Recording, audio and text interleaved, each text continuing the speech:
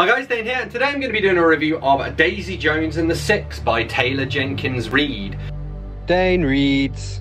So this was given to me by my friend Amanda. It's a bit of a booktube darling, and oh yeah, because she wrote the seven husbands of Evelyn Hugo, not the 7.5 deaths of Evelyn Hardcastle by Stuart Turton.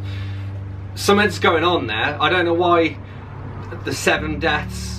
No, the 7.5 deaths of Evelyn and the 7 husbands of Evelyn. That's weird. Anyway, I'm going to read the blurb, go through, check out some of my tabs, and I'll share my overall thoughts and rating at the end.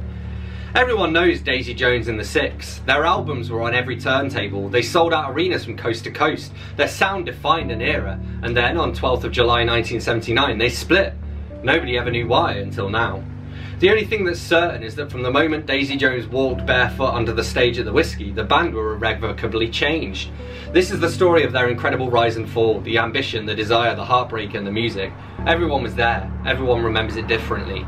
So it kind of takes the form of an oral history, and so that makes it quite quick and easy to read. It also was reminiscent of Ramp by Chuck Palahniuk. And by the way, the reason they broke up is because they're all terrible people. But that did make them feel more realistic, but you're not necessarily going to like them. But then it's like, well, when you read about rock stars, they're all bellends really, aren't they? So Daisy sounds like me. Her friend Simone says, we ended up sharing a bed for 6 months, so I can tell you firsthand that that girl never slept. I'd be trying to fall asleep at 4 in the morning and Daisy would want the light on so she could read. That's exactly the kind of thing that I do. And Daisy's like moved out of home, and it says here, she says, I was living with Simone for 2 weeks before I went home to get more clothes. My dad said, did you break the coffee maker this morning? I said, Dad, I don't even live here.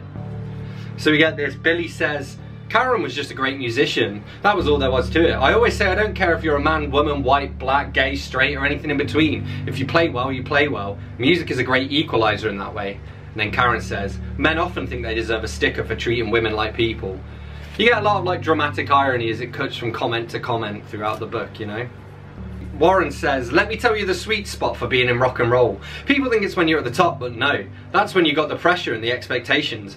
What's good is when everybody thinks you're headed somewhere fast, when you're all potential. Potential is pure fucking joy. Here Daisy says, that's one thing they don't mention when they tell you to stay away from drugs. They don't say, drugs will have you sleeping with some real jerks. But they should.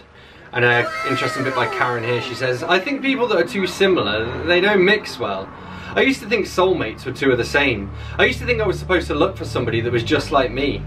I don't believe in soulmates anymore, and I'm not looking for anything. But if I did believe in them, I believe your soulmate was somebody who had all the things you didn't, that needed all the things you had. Not somebody who's suffering from the same stuff you are. And that's a bit of foreshadowing about how Daisy and Billy are kind of soulmates because they're two opposites. And Billy is like a former addict, and this stuff he says here is quite relatable because I'm not smoking, I'm not drinking. I probably will go back to drinking once I've reached a year, but he says, there was that voice again inside my head that was telling me I was never going to be able to stay sober for the rest of my life. What is the point of getting sober at all if I know I'll never kick it forever, or fail one day anyway? Shouldn't I pack it all in? Quit on myself, quit on everybody. Spare Camilla and my girls the heartbreak later and admit who I really am. But that's just the addiction talking, mate. And Camilla here, Camilla being my spirit animal, she says, if you come to me and ask me for my advice, and then you don't take my advice, and it blows up in your face exactly like I told you it would, what do you expect me to say?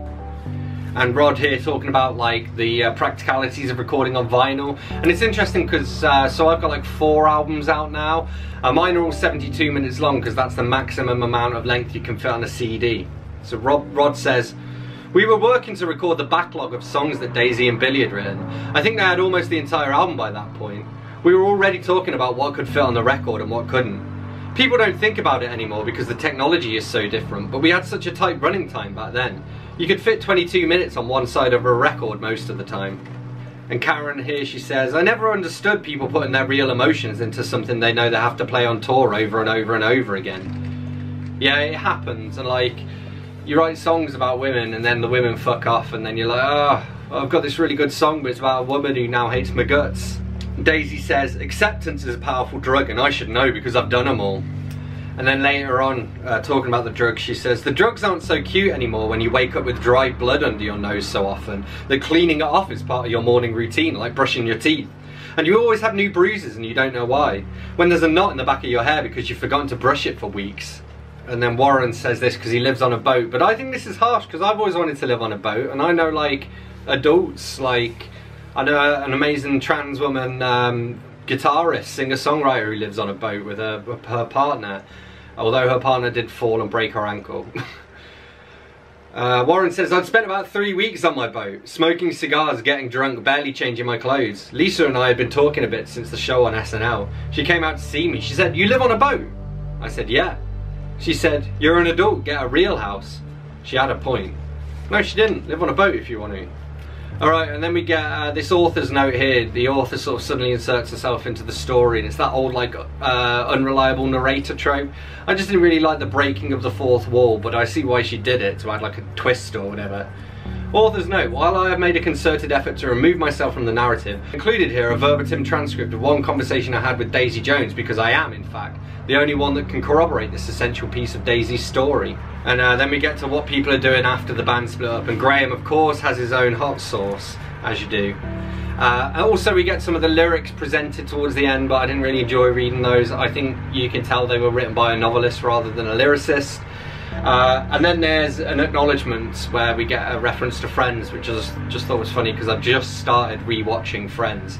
Somebody is reversing past my house very dangerously. Anyway, so Daisy Jones and the Six by Taylor Jenkins Reid. Overall, I'd give it probably a 4 out of 5. It was pretty good. Maybe not quite as good as all of the hype made it out to be. But if you're into this sort of thing, and I do like books about music, and I also like books that tell like the fictitious history of something, whether it's a company or a person or whatever, you know, that take it from conception to end. So yeah, I did enjoy it. Probably would recommend, especially to music fans. To the general reader, I don't know, if it takes your fancy and you like the highlights that I've read from it.